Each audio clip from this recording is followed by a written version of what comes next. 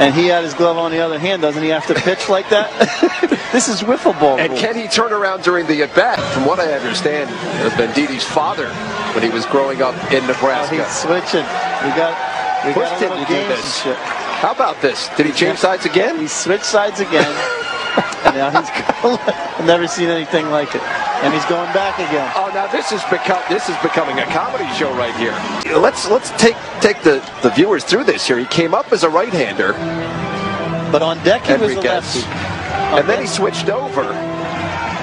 Well, it's okay if you're on deck as a lefty, but then when you get up there, if you switch, fine. But now that he started to go back and forth, righty-lefty, righty-lefty.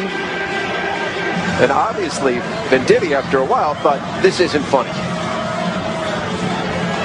And now he's been standing out there for about 5 or 6 minutes with both arms in the same. In all of this is that the Cyclones are down to their final out of the game, trailing at 7-2. Here in the bottom of the 9th inning with a runner on first, Giaputo, and Ralph Enriquez takes the first pitch from the right-hander for a strike.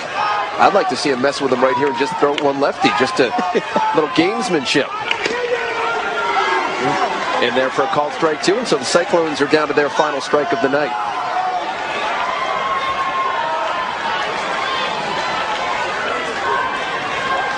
And the 0-2 pitch. Up high, way out of the zone. 1-2.